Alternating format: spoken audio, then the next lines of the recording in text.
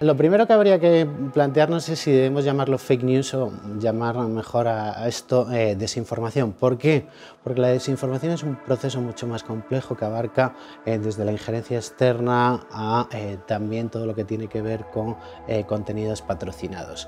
En este sentido, quizá las recomendaciones irían en primer lugar por ahí, ¿no? Es mejor hablar de desinformación que de fake news, también porque muchos políticos han utilizado el término fake news para atacar también a movimientos disidentes, también a periodistas, etcétera, ¿no?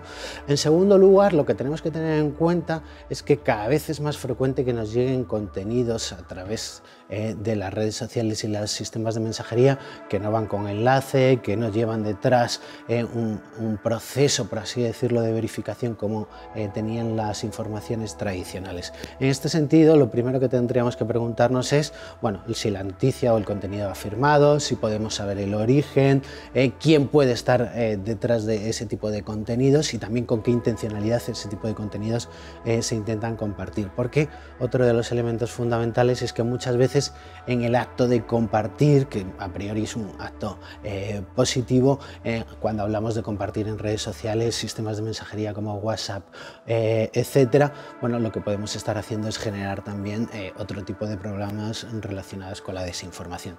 En este caso, la primera pregunta y la última debe ser, en caso de duda, verifica, comprueba y pregunta. En resumen, cuando llega una información a través de WhatsApp, a través de vuestros sistemas de mensajería, lo primero que tenéis que preguntaros es, bueno, detrás de esta información, de este contenido, ¿quién puede estar interesado en compartirlo y con qué intencionalidad? En segundo lugar, si no tenéis clara la fuente, si creéis en cierta manera que aquello puede ser demasiado atractivo para ser verdad, bueno, pues consultar, verificar, ir a Google o a fuentes mucho más especializadas como los medios de comunicación.